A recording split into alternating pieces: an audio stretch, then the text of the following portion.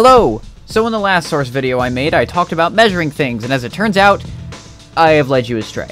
Not intentionally, but alas, I have made an error, and so today I have come to fix it. In the short I made about 2 weeks before that video, I mentioned that every hammer unit is 1.905 centimeters, or a 16th of an imperial foot.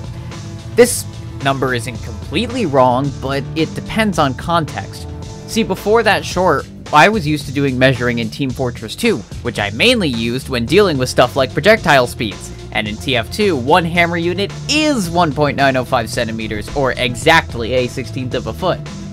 The thing is, the real conversion of a hammer unit is, much like source spaghetti code, inconsistent. Depending on the game and even the context within that game, it just changes. So, by default, a hammer unit is assumed to be exactly 1 inch, but this depends again on game and context. Since we're talking about Half-Life 2, we'll use those values.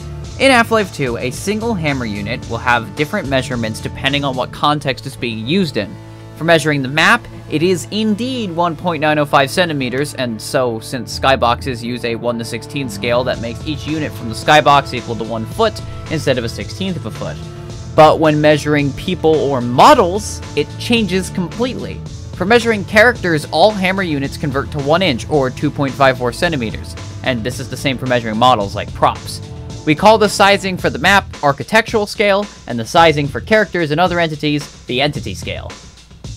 So while my measurements would be correct for, say, the height of the citadel, or the size of the map, or the engine cube, they are very much not correct for measuring models and characters. So allow me to fix that. Alright, so in terms of Gordon's height, since the player height is 72 hammer units tall, that makes Gordon Freeman exactly 6 feet tall, or 182.88 centimeters, according to the entity scale. And this height makes way more sense than the 4.5 foot number you get using the architectural scale. And that means no, the dwarves are not taller than Freeman. The dwarves are short. This is my boomstick! As normal models will use the entity scale, the measurements for props were wrong too. These are the props listed before, followed by their now correct measurements as they would be in real life. And that's it. I apologize for making the mistakes from before. It is entirely my fault for not catching it, even after checking my work as many times as I did. As always, hopefully it was entertaining, and if any further corrections need to be made, check the pinned comment. Thanks for watching.